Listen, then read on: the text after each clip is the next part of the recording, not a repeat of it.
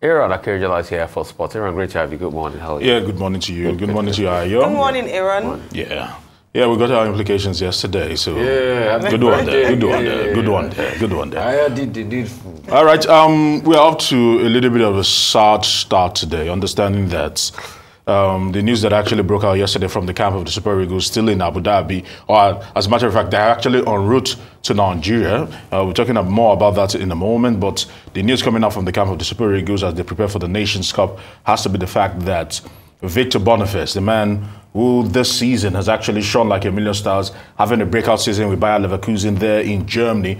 In 23 appearances this season in all competitions, he's been able to find the back of the net 16 good times. And this was the tweet there. He says that, good luck, guys. Of course, actually sending the Super Eagles off because he knows that he's actually leaving the camp and actually wish them all the best. It's rather unfortunate that this has actually happened because some will say this man is actually cursed or not probably blessed with a little bit of luck, understanding that the last time out when he had an opportunity to go for an under-20 competition, 7 days before that under-20 competition, he was actually ruled out. And this man, Terry Murphy, and able replacements will be coming in and stepping and filling the shoes. We are hoping to see the partnership of two Victors, Victor Osimhen and Victor Boniface, but at the moment that will not be happening. And we'll have to settle for Terry Murphy, who is good enough, who is also very little in front of goal. And this is what he said: wish you guys all the best. All right, the Nigeria Football Federation and the Super Eagles actually retweeted with a heartbreak emoji showing that this man will be heavily missed.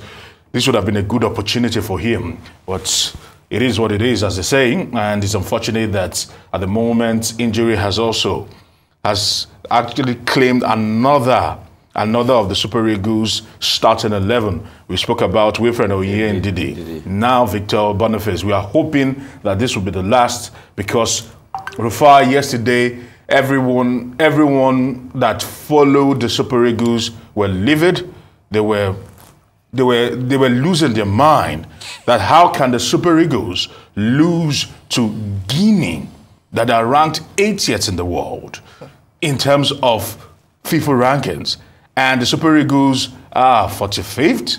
And you look at that massive gulf in class, and the Super Eagles lost on the week where they are supposed to play their opening fixture, which is on Sunday. 2-0 was how we actually ended. Rather unfortunate, rather sad, anemic. And if you'd ask me, Jose Pizarro should know that he has his work cut out for him, because you do not want to go into a tournament with this kind of blemish, knowing that your team haven't been able to rise to the occasion. Guinea losing convincingly 2-0. Of course, we know that in the course of the game, Moses Simon was given a penalty. He fluffed his lines, and I don't know. But it's really, really sad. And at the moment, they've been left egg-faced. I want to see how they would actually react today, because later on today, they should be touching down very, very soon, talking about the Super Eagles, because later on this evening, the governor of Lagos State, Babajide Sanwo-Olu, will be hosting them to a farewell dinner at the State House, and they will be expected to probably give assurances to Nigerians that they are going to the Nations Cup in Ivory Coast, not as participants, but as one of the main contenders to probably win that particular tournament.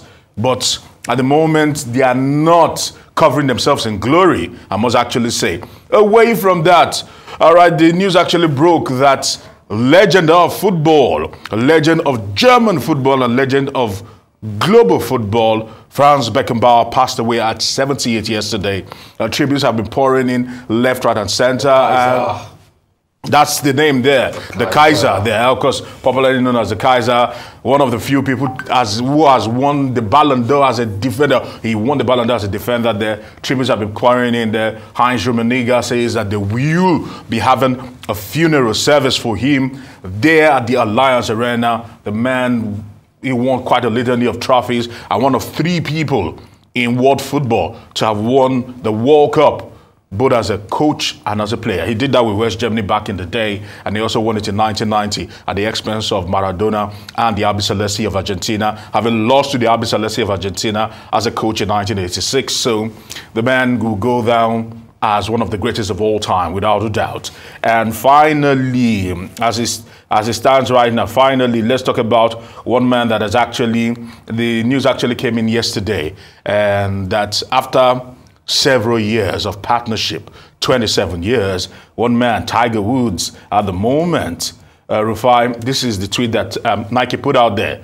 It was hell of a round at Tiger, because this man certainly was money on the box. This is what Tiger Woods actually said after 27 years. I was fortunate to start a partnership with one of the most iconic brands of football. The day saying, of course, he spoke about Phil Knight and how Phil Knight took a gamble on him. And as they say, the rest is history. A beautiful one there for Tiger Woods, because you look at Tiger Woods, his fortune right now stands at about 1.1 billion. He's one of few athletes that have actually crossed the billion threshold, and as a matter, he's still playing. Okay, still playing. Yes, because you'll be playing in the Genesis Invitational, one of his own tournaments in February. Okay, he's still very, very active, but I must say that he's actually benefited heavily from being one of the biggest faces in golf. Understanding that he made 1.8 billion from endorsements alone. So when you look at that, and when you look at what they call it, Rufai, when you look at the amount that Nike even paid him, you can't just but envy sports stars, because it's actually, if they can actually help us with that figure there, you'll see how the progression was when he actually started with them. The 5-year contracts, 40 million here, till the final one, which was about 200 million there. So you look at that, and I must say that Tiger Woods, of course, one of the greatest of all time when it comes to sport. Of course, arguably one of the greatest when it comes to the golf game. I must say that at the moment that partnership has ended, he says there's still more in the tank, and he'll be revealing that very, very soon. I mean, so I want to start by paying tribute to the Kaiser himself, Franz Beckenbaur. I mean, football legend, football coach, administrator par excellence. It doesn't get any better than that. I mean, when you watch all the World Cup that Franz Beckenbauer played in, it was just impeccable. I mean, it was a beauty to watch. Part of the German team, that did well and excelled. It was called the Kaiser, the Emperor, because of the way he marshaled the midfield. I mean, they don't really get that better. When you talk about the likes of Beckenbauer, midfield maestros like that don't really get better. Very fleet-footed, was good on the ball. And at the Alliance Arena, he will be terribly missed. And also his time as a football administrator, the coach, and I say he'll continue to rest. It's quite a sudden one anyway, because you will have thought that Beckenbauer will have lived longer. And only a week where we lost a lot of football sporting greats, Mario Zagallo, of blessed memories too, did pass. So we just say rest well, the Kaiser himself. Concerning Nigeria losing to Guinea, as you were speaking, I just remembered en route to France '98, when we had lost to Yugoslavia in the friendly match. True. Then we also lost to Holland. And I remember maybe one of the officials of the NFF was talking to the players after they had lost to Holland and asked them a question, that what do you want to do in the World Cup? Do you want to make Nigeria proud, or you want to just go there and fluff around? And I think that question was instructive when Bora Milutinovic finally took us to the World Cup. And suddenly hope came back when we beat Spain 3-2. And we also beat Bulgaria in the second game. Yeah. And we lost 3-1. I think that was the only game Yakini, the second game Yakini, that was Yakini's last game officially, when he played against Paraguay. We had Chilavet then. Then we finally fluffed our lines against Denmark because of match bonuses and everything. So I'd like to ask this team as they go, what do you want to do in this Nations Cup? Big do question. You want to make Nigeria proud? Big question. Or you want to make football people sad? Because it's very sad that we're even negotiating anything less than winning the Nations Cup when you think of the pain that was caused by us not going to the last World Cup.